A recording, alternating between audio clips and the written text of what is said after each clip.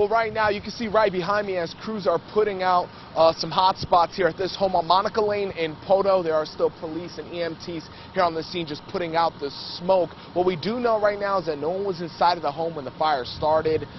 There were no injuries from what we were initially told. We're still trying to figure out what exactly happened here and how this fire started. But as you can see right now, crews are still inside of the home on top putting out the smoke that's coming out on top because there are still some hot spots. I was told by an EMT here on scene just about a half hour ago those flames were still coming out of this home. Police received the call around almost 45 minutes ago, so they're still here working. Thankfully it's not too hot, so they are able to continue working here today without any injuries. We'll continue to update you throughout the morning with more information as it comes into our newsroom. Live in Poteau, Pedro Rivera, 4029 News.